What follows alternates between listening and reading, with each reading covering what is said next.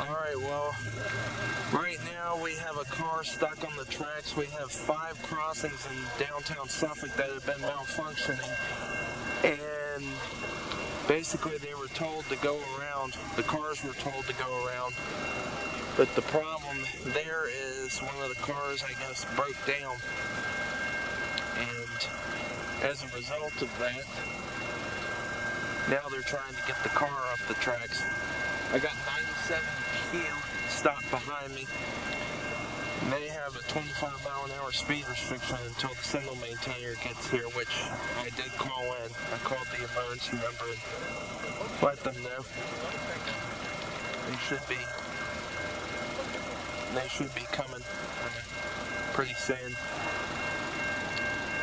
to take care of it. I'm not sure what could be going on down all of the crossings in town and down, but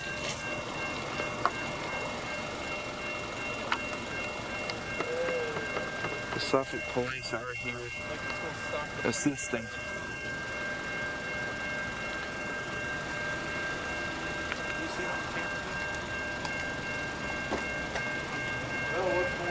But right now, at this point in time, it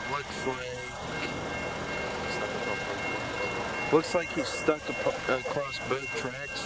Maybe he tried to make a right turn and he didn't realize that the tracks were there. I really can't tell.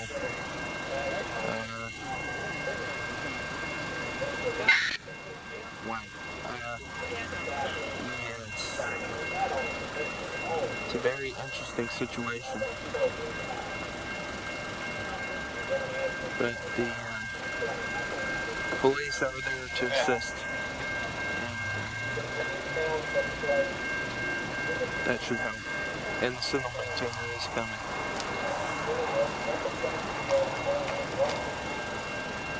I'm just glad the train stopped. Hey, Jeffrey!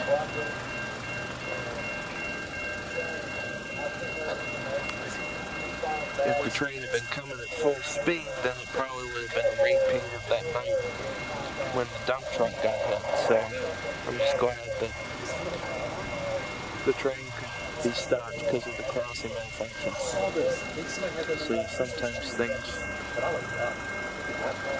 end up working out for the best.